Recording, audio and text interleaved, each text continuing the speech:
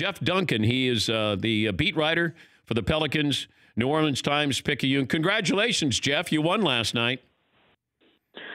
Thanks, Dan. Yeah, the city's still trying to figure this thing out. I don't think most people in New Orleans right now truly believe what happened last night. I think they think it's an absinthe-induced figment of their imagination.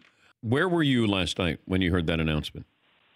I was out on the lakefront in New Orleans on Lake Pontchartrain, and the entire restaurant burst off out of its seats. People were hugging and celebrating. Dan, that doesn't happen in May in New Orleans with basketball.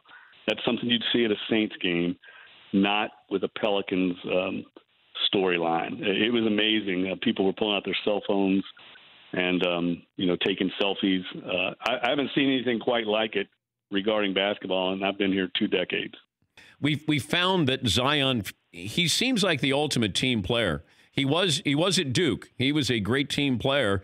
I just hope the city will envelop him. I hope he has an open mind to want to play there, because they're wonderful people and it's a wonderful city, and it could be the start of something really spectacular. I just don't want it to be a redo of 2012 where, Anthony Davis, or, he was in this situation too, and then somehow, wanted to get out of town.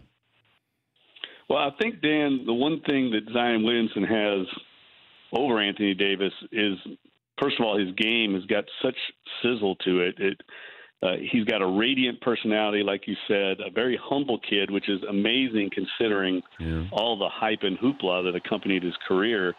Everyone you talk to, by all accounts, he's very selfless and humble.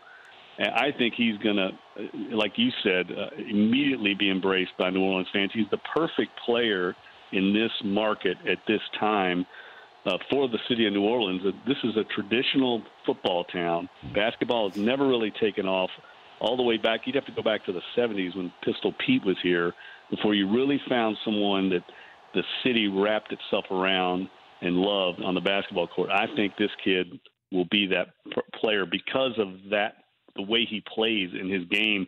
He's like Elvis on the basketball court, and New Orleans kind of needs that. It's a big event town.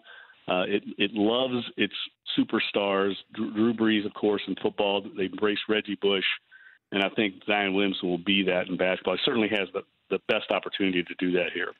For more Dan Patrick Show, tune into Audience Channel 239 on DirecTV. Stream for free on BR Live or download the Dan Patrick Show app.